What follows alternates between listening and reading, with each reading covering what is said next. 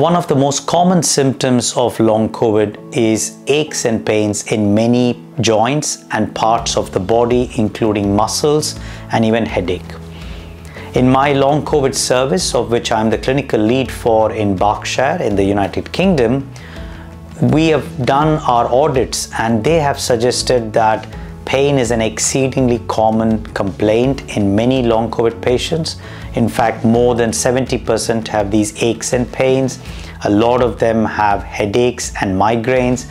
And once you kind of put together the number of chest pains or stomach pain or IBS-like symptoms and headaches, as well as these aches and pains, pain actually becomes as common as or even more common than fatigue. So what's the connection? What's the correlation between them? If you think about it, as I've explained in other videos, we think that long COVID is a hyperactivation of the immune system that doesn't settle back to normal. And at the same time, when the immune system is that hyperactive, it can make the nervous system hypersensitive.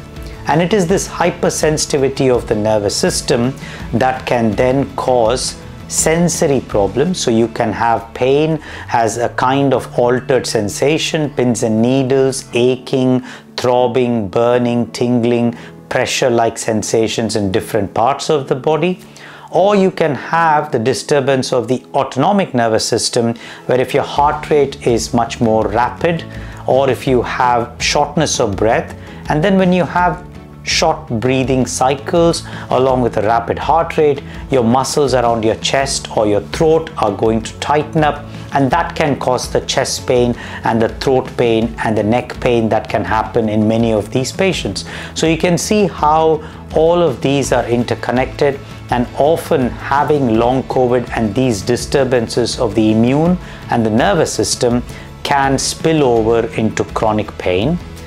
The second thing we're finding is that blood tests actually don't show any signs of inflammation.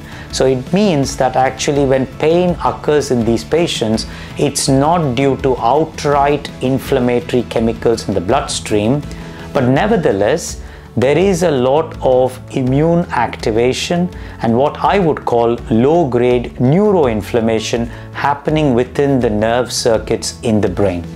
This neuroinflammation is not picked up on an MRI scan, is not picked up on a blood vessel in blood testing as well, and that causes a hypersensitivity within the nervous system in the brain and in various circuits within the brain.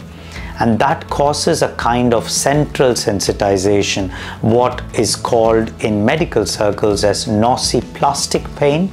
And that is one of the most common presentations of chronic pain in long COVID, and is the reason why long COVID patients can often be left with chronic pain as part of their symptoms in long COVID.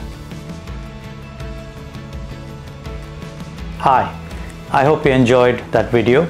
If you want to hear and see more, then please click the subscribe button and hit the notifications button so that you'll know when the next video is released.